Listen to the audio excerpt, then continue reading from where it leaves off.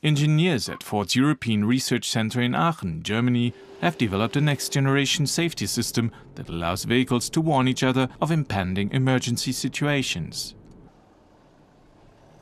Designed as part of the CoCarX vehicle-to-vehicle communications research project, the system has been tested using two Ford S-Max models, both of which are equipped to send and receive warning messages in fractions of a second.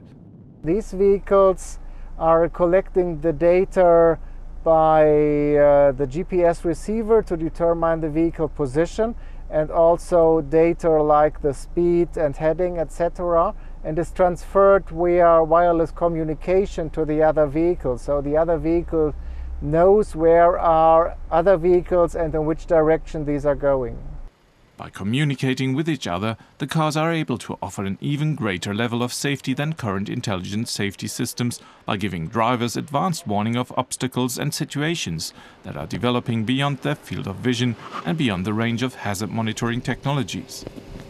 One example for car-to-car communication is the electronic emergency brake light.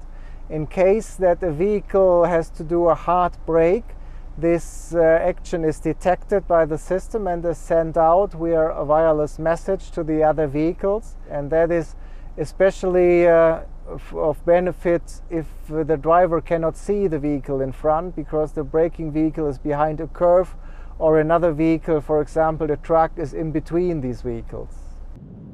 If employed on a large number of vehicles, Ford's vehicle-to-vehicle communication system could help prevent accidents and improve traffic flow.